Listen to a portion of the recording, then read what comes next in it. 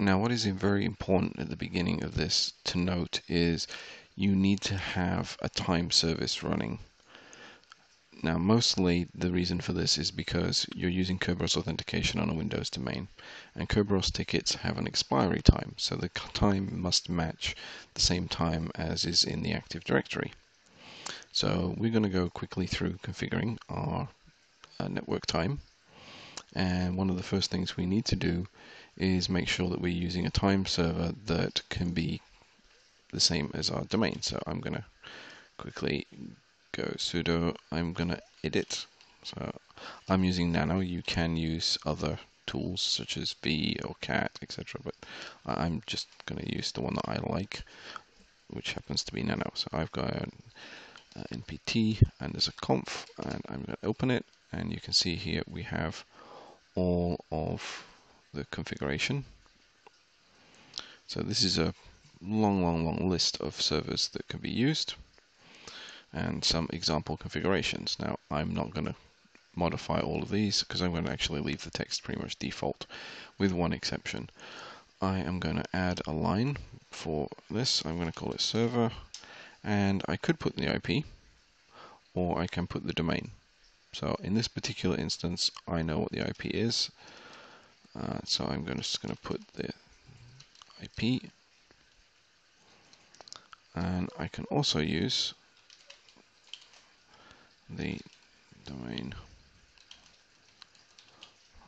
and allow DNS lookup. And I'm just going to exit that. It's going to ask me, do I wish to save it? I'm going to say yes, and I'm done.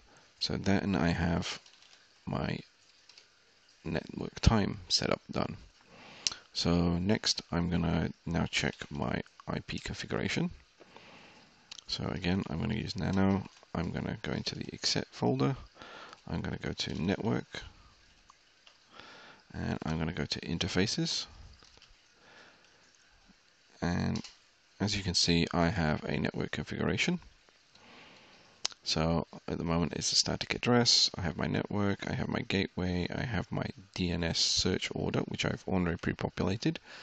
However, I've got public DNS servers in here, so I'm going to have difficulty resolving the name.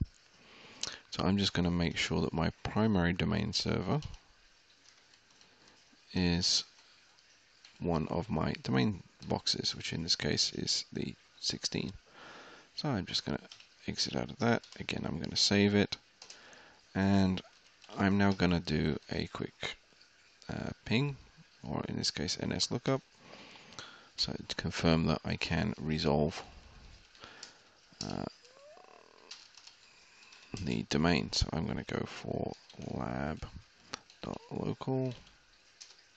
It's going to respond. You can find lab.local on this address. I'm going to check the server, and I can get a response telling me that I can resolve names from that. And this is a very important step because we need to be able to resolve names before we can move much further forward. Otherwise, the connection that we're going to achieve will be not possible. So we've got basic connectivity now. We have the time service. We have the DNS lookups running. Next, we're going to start configuring the Kerberos client and the Samba client to work with those configurations.